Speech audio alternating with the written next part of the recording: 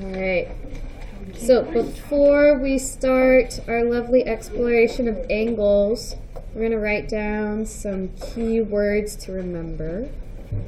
One of them is congruent. You guys saw this in the Quizlet. Who can tell me what congruent means? What was that again? Same shape and size. Yeah.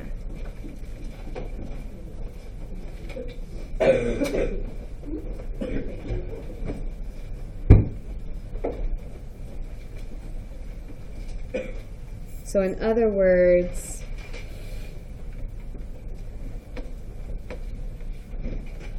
the measure of the angle is equal.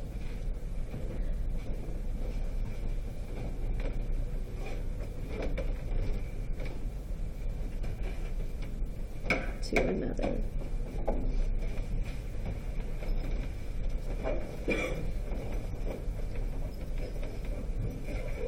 We write the symbol for congruent is our equal sign, because we're talking about measurements, shape and size. They're all equal, but they're especially equal when you have this little curvy squiggly on top. So that means it's extra equal. It's like super. And a way that we use this in math is to say that the measure of angle 1, so if we're talking about angles, we always put a little mini angle in front of it.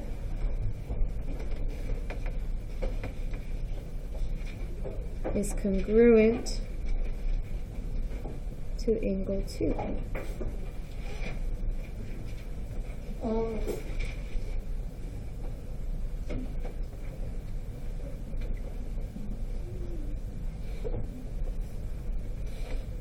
Another key word that we're going to be talking about in this unit is parallel.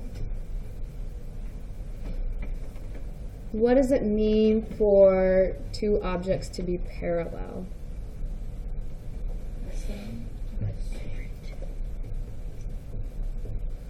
So parallel is describing lines. It's when two lines never intersect.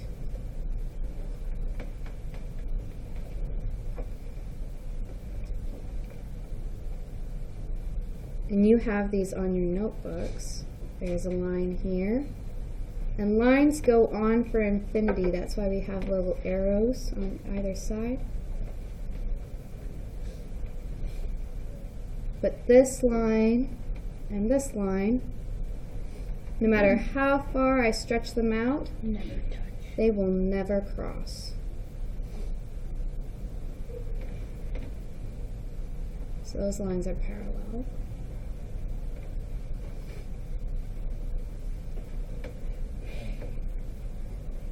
What's the name of a line that's not parallel?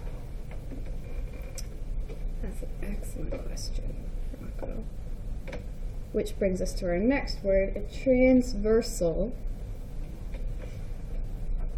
which is a line that crosses another line.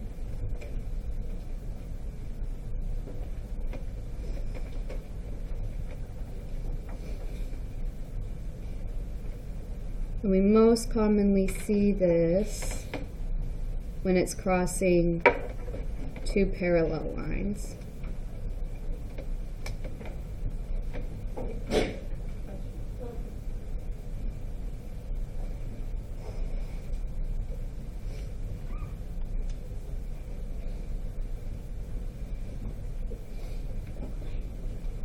So this is our transversal.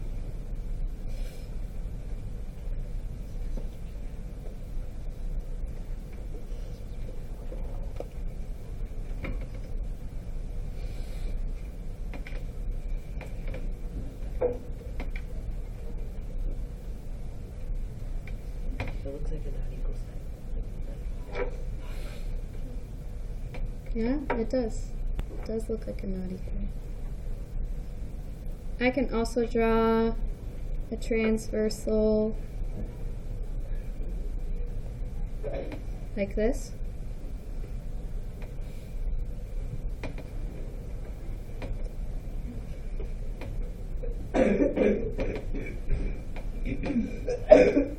Because they do cross.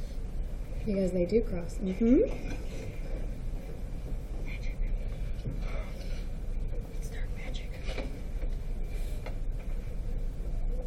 And with these terms, we can start defining relationships between angles. So I'm going to stop right here.